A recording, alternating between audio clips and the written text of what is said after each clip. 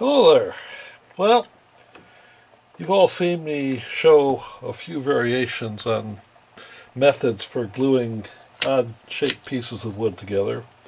I do a lot of segmented turning, and obviously that's what I have to do quite frequently is glue these wedges together. Now, I've shown the special jaws I make for a vise and the board where you glue or screw down the stopper blocks with a little lever, and you can glue the pieces that way.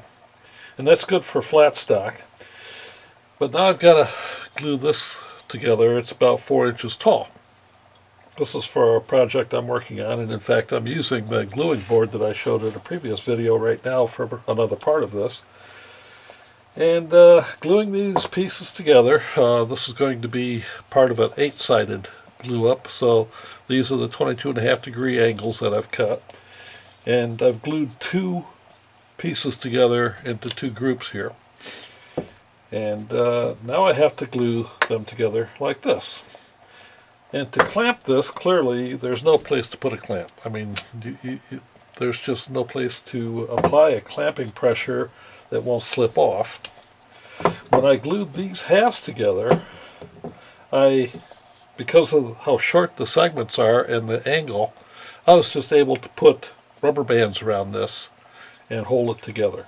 And that works well. As you can see, you just get a bunch of these rubber bands and you put them on there. When you get things in place, you hold them for a little while, and the rubber bands will do the trick while you let the glue set. But now I want to glue these together. There is a simple trick to do this with a clamp. You make clamping shoes.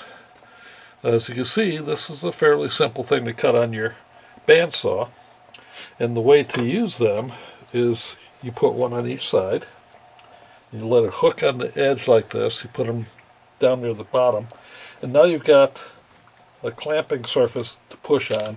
And as you can see, I can pick this right up, holding it with just the pressure this way. The way you align this is when these are together, you want to apply your clamping force as much towards the center as possible right here. So you can imagine a straight line going through there and ending out here. That's where you want to put the clamp shoe. The way to make the clamp shoe is you just get a piece of wood, a small piece that will be big enough. You put it on the piece that you already have glued up, and you can see that running that line through there will give me a surface area here to clamp onto. Then you just take your pencil, go underneath, and draw a line on the flat surface of the lower piece here. And this is important, that you get this line here. And then you'll end up with, right here is the wedge you want to pull out. Once you do that, when you clamp it or hook it on this lip, you can position this where you want it near the center, and just get your masking tape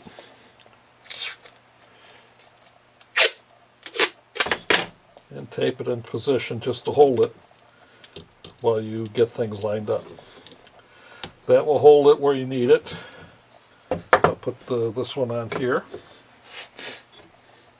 And I suppose you could, if you wanted to, spot glue it on, double stick tape it on. Clearly masking tape will work, and it's simple enough. And now they're held in position. And now I can get my clamp.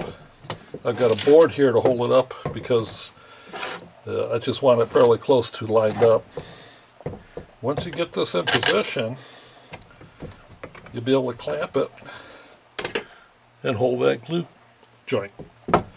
I wanted to show you that. I'm going to clamp these together now. Once you get the glue in place, and I'm using a piece of veneer in between as I usually do, you can get all that together and this will be ready for you. And once you get it lined up, put your pressure on, a little bit, check your alignment, make sure everything's where you want it, a little more pressure, and you're good to just leave it and let it cure.